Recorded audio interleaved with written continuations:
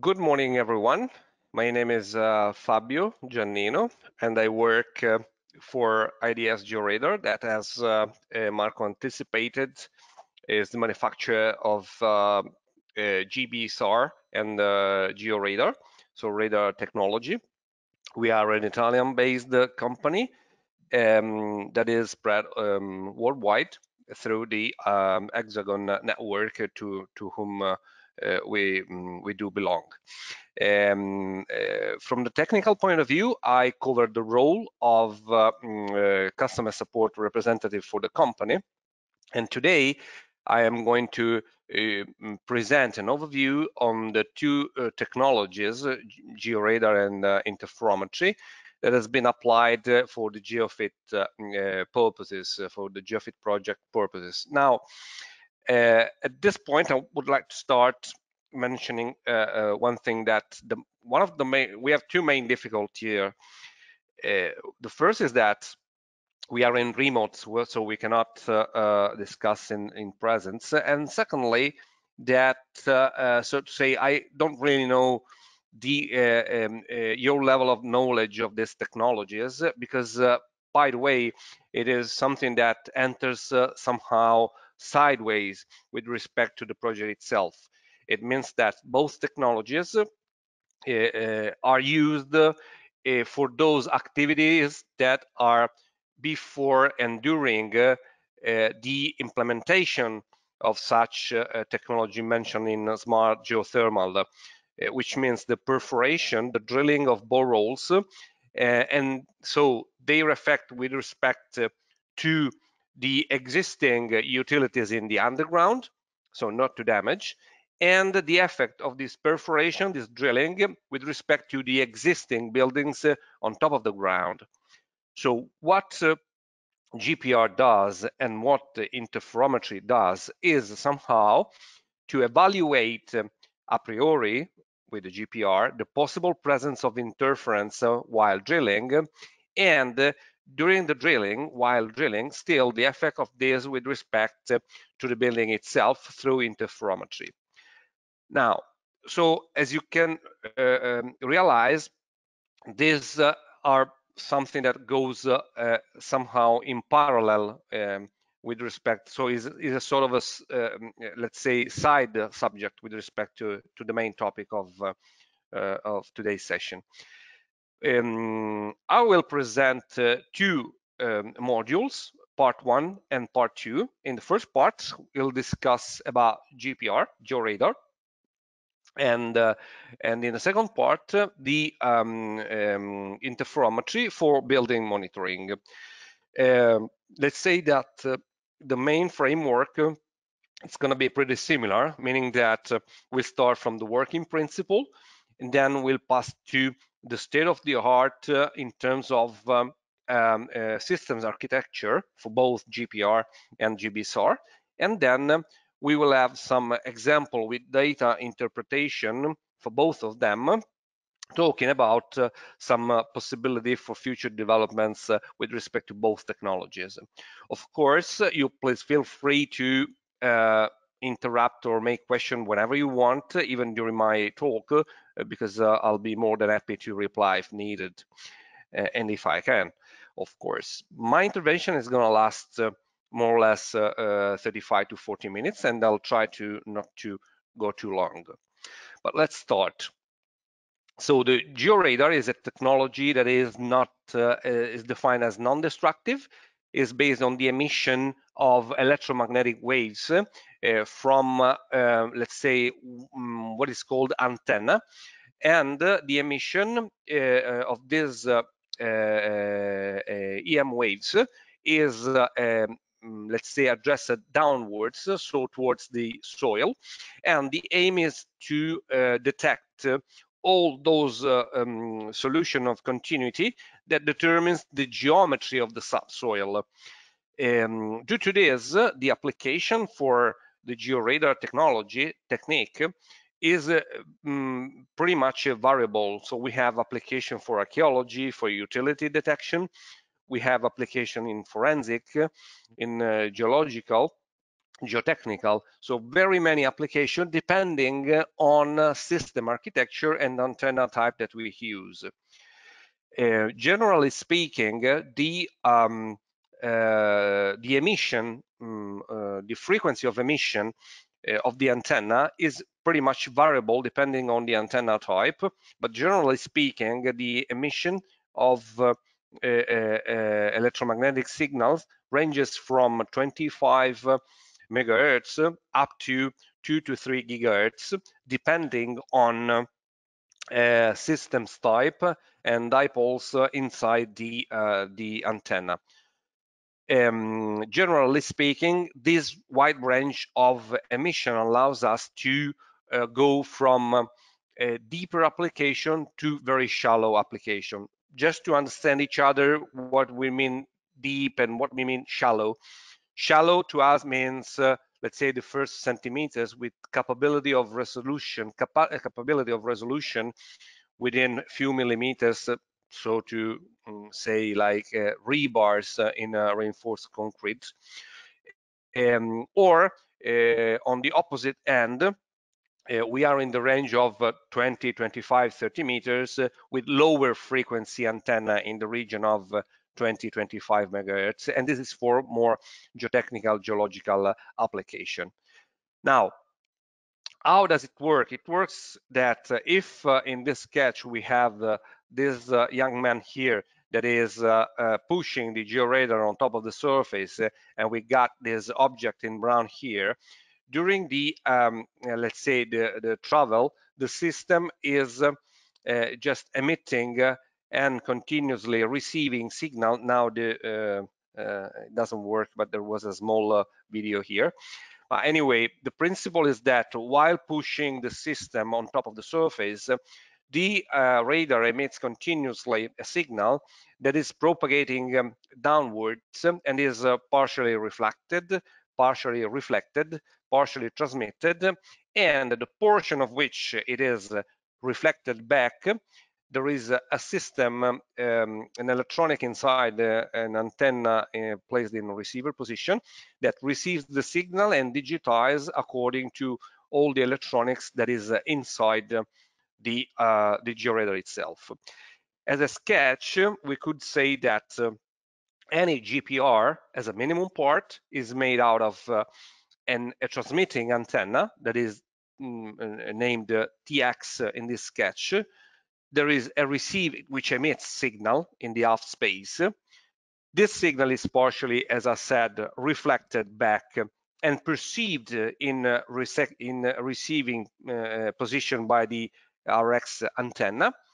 This signal is digitized with all the electronic component inside the antenna itself and visualized through appropriate visualization software that also makes the diagnostics of the system while using. So essentially, this is another schematization. So we got, imagine that this is the half space we are going through on top of it. So we push the system, and the object is to map the underground through the, let's say, use of these wavelets that are continuously collected, gathered, all one stack one each other along the space. Now, imagine to do this in an area in which you want to drill, for example, a borehole for any purpose, and you fear to have to intercept some existing object, man-made object, like, for example, existing pipes, sewage, gas, electric, or hidden chamber, or whatever, during an operation where you want to generate a borehole, as we were mentioning before, for the geothermal implementation. Essentially, what happened is that what we do is to continuously send and receive signals from this antenna and digitize this signal in a diagram that includes space along the x direction and time or depth in that direction. The result would be a radar map like this one, that is the combination of very many of these wavelets like this that are generated every time that the transmitter signal encounters a surface, an interface, and is reflected back with a given amplitude and frequency content that is stuck together in an image that is called the radar map. Now, the radar map depends pretty much in its shape by the direction of acquisition of the radargram and the direction of and the position of the antenna and the relative position of target and antenna itself. Typically, if we cross an object from its main direction, what we receive back is what we call a hyperbola of reflection, like this one, that determine essentially a shape that is due to the fact that the signal encounters the object itself even before the transmitter being on top of it, because the emission of the electromagnetic signal is in a cone rather than in a single beam downwards the antenna itself. And the beam is 90 degrees sideways and 100 degree frontways.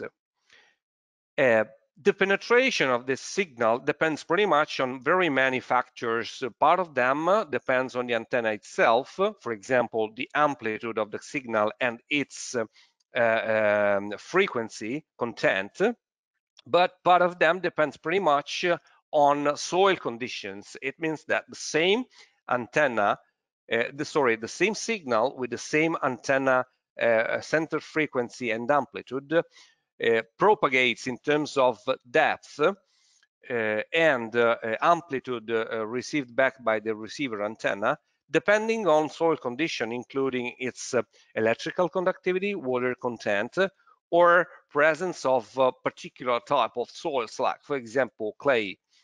Also, the nature of the soil in terms of its compactness might affect the reflectivity back of the signal and its absorption. So the quantity of energy that is captured back and perceived by the receiver antenna might vary.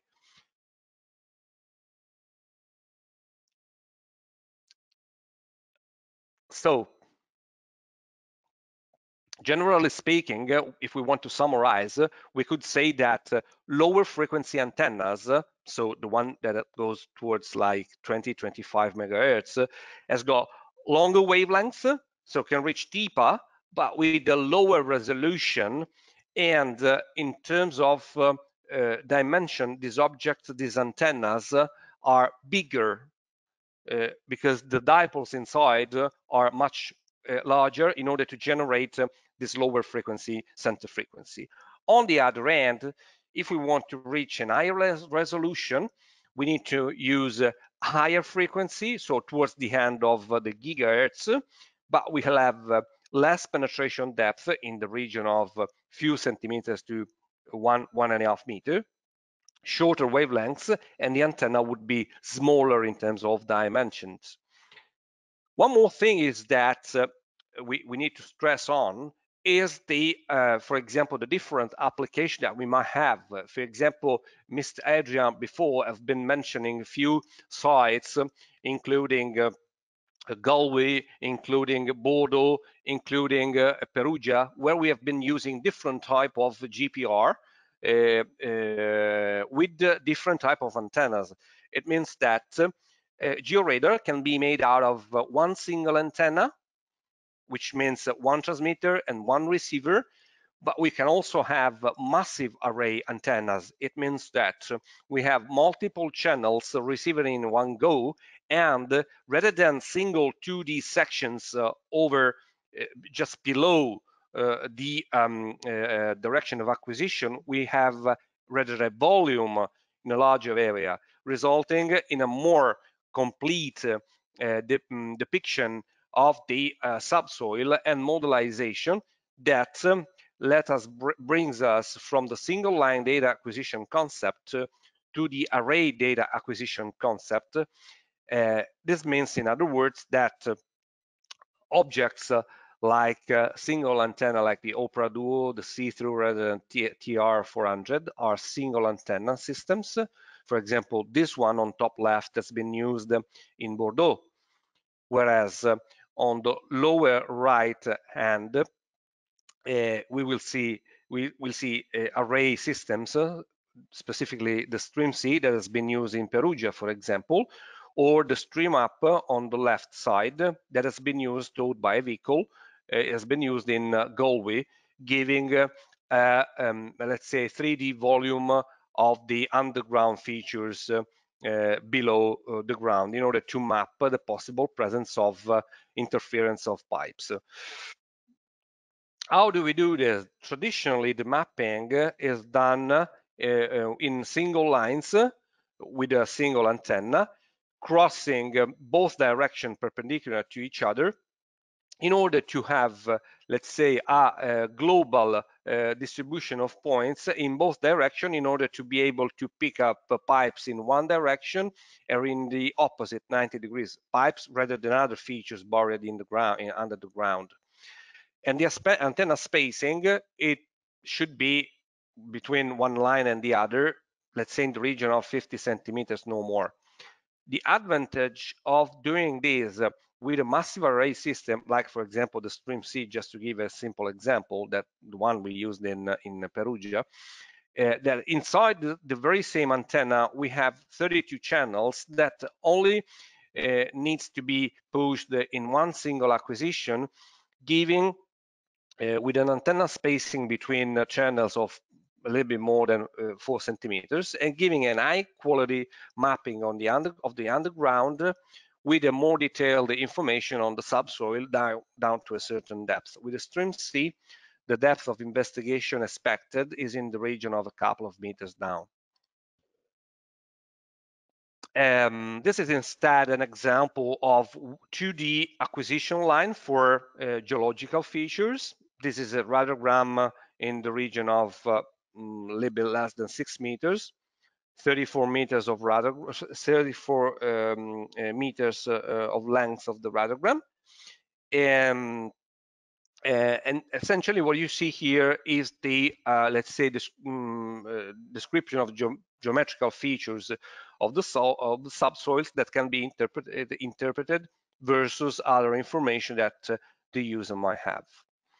Another type of application of the Georadar is the characterization of the railway ballast, but this is something that pretty much far away from the project we are doing. But just to give you an information about the possible, let's say, typical application depending on system architecture, on how this is fixed in a possible vehicle rather than hand pushed, or rather than the number of antennas and frequency of emission. Another typical application is for rebars detection. This is for for a concrete slab in a very shallow environment. So with the possibility to detect the presence of rebars inside a concrete slab with a resolution very high, obviously. This is instead a typical application for utility mapping of a large area. And this concludes essentially the first part of my talk with this deep learning algorithm we are working on for the automatic detection of pipes. Sorry, I've been going very, very fast because afterward I have another training. So if there is no question on this, I will go on part 2 with the GBSR. Yes, Fabio, you can proceed. Is it okay with you? Okay, very good, very good. So next part of my talk relates to the GBSR, so the interferometric radar. The interferometric radar, for the purpose of geofit, has been used rather for mapping the, let's say, the above the ground. So whereas for the Georadar, we have been discussing about what is down in the ground, so for intercepting, for example, pipe rather than voids or other features. Here we are talking about what is above the ground through the use of interferometric radar. The interferometric radar is based essentially on the detection of, let's say, movement, displacement of object with respect to a radar sensor that is placed at a known position. So essentially, what we do is to place, let's say, an object that is called the sensor, the radar sensor, and we essentially monitor continuously, let's say, the displacement of the object standing in front of the radar continuously, and making an interferogram based on the phase difference between one acquisition and the next one. And this is the difference, the main difference with respect to the real aperture radar, the typical radar that is done through satellite. The ground-based synthetic aperture radar is based on a technology that is called FMCW, so frequency modulated continuous waves, and its resolution depends pretty much on the bandwidth of emission. Typically, the band of emission of the GPR is in the region of 200 megahertz, because the GPR emits in our GPR emits in a region between 17.1 to 17.3 gigahertz, with a bandwidth of about 200 megahertz. So essentially what we do is to compare, through the use of what we call differential interferometry, compare the phase difference of one scan with respect to the next one that is given in 2 minutes time from one to the other. So this phase difference is essentially transformed into space and displacement versus the operator. So what we do is to evaluate the displacement of the target of the GPR with respect to the GPR itself, and see if this is moving towards or in the other direction. As you can see, this is something, as you realize, this is something that has got pretty much to do with the possible displacement inducted to an existing building during drilling operations. Essentially, the GPR working principle embeds the advantage of having a resolution in line of sight very small, in the region of 0.75 meters, 75 centimeters, to have a cross-range resolution that depends pretty much on the aperture of the antenna itself, and the coverage that is up to 4 kilometers with respect to the radar head sensor. This for the systems that moves over a binary. There is also systems that can use the ArcSAR technology, and moving in an array of 120 degrees from a tripod. So basically, it is giving the possibility to look at a very large area depending on distance between the radar sensor to the object to be measured. And the object, in this case P, imagine being P like a point of the building, being measured throughout the scanning many times, and comparing the phase difference between many moments in the same data acquisition. As a result of this is a differential interferometric analysis between multiple acquisition in time that can essentially, let's say, give an idea of the displacement that has been collected, recorded during the line of along the line of sight.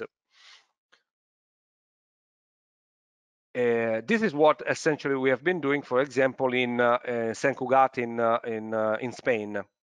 And the result is an interferogram, that is a map with a displacement point that are superimposed to the building that you are monitoring. For example, in Sant Cugat, we use the Hydra G that has been placed in front of this campus, school campus.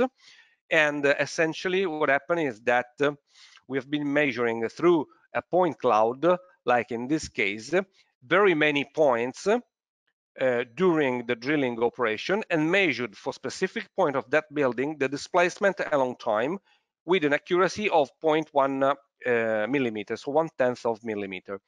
So the evaluation of this displacement during the drilling operation might be of very extreme use for the let's say people involved in the safety operation related to the management of the buildings itself. This is another example very similar to the previous one with a TBM, with a tunnel boring machine in Italy. It's different from the previous one, and its effect along 3 buildings, building A, B, and C, and their displacement, the maximum is from 0 to -6 millimeters during the passing of the TBM in the underground. Obviously, what is the application as said previously? The application, the application is that one of monitoring the effect of any operation carried out in subsoil nearby the building that is supposed to be, let's say, managed through geothermal, in order to verify the stability and to verify if there is parts of the building that might be affected in a negative way during this operation. Yeah, I reckon I've been very fast, and I hope this was not a problem to you. So if you have any question, I'm very glad to respond for what I know.